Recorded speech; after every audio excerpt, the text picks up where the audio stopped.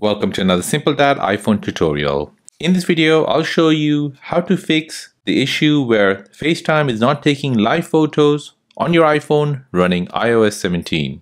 So as you can see, I'm currently on a FaceTime call, and here I've got the shutter button to take a live photo.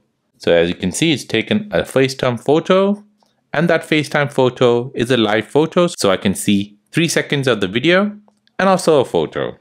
So if you don't see this feature on your FaceTime app, then let me show you what steps you can take to resolve this. So the very first step which you can take is to make sure FaceTime live photo is turned on. So in order to access that, you want to first close your FaceTime call. Next, you want to go into settings, scroll down until you see FaceTime. Now you want to scroll down again, and here you'll see FaceTime live photo. So it allows live photos to be captured during a FaceTime video call. So make sure that is enabled, so toggle the switch to the right hand side. If it's grayed out, that means you're on a call and you're unable to change the settings. So drop off from the FaceTime call and go to the settings and make sure to enable this. Now once you've done that, you want to go back to your FaceTime app, start a call, and make sure you see this shutter button here. Now the second reason why you're unable to take live FaceTime photo is due to no space on your iPhone.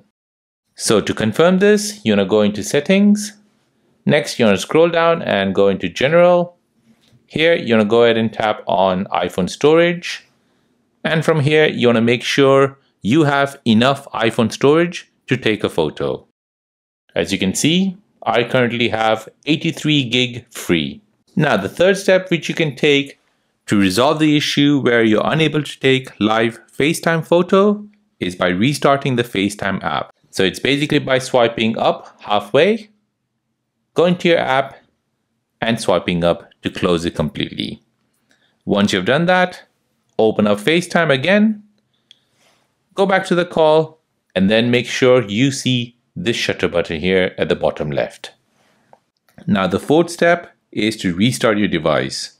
So as you know, most of your issues on your iPhone can be resolved by restarting it. So when you encounter any FaceTime problem, you can try the solution to fix it. Now the fifth reason why you don't see that shutter button on your FaceTime call is due to out-of-date iOS. So here, you need to make sure your iPhone is updated to the latest version. Currently, we are on iOS 17. If your iPhone supports it, then you're able to install iOS 17. So make sure to update it. So to do this, you want to go into settings. Next, you want to scroll down until you see general, then tap on software update.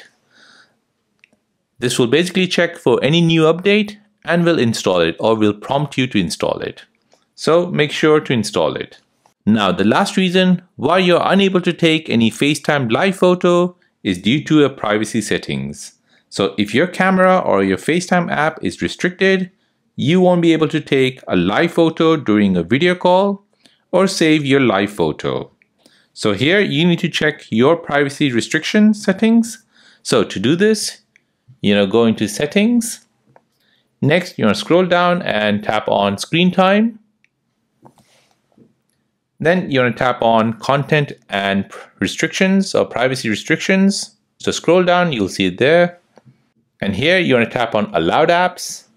And from here, you want to make sure camera is enabled and FaceTime is enabled. So these two apps must be enabled.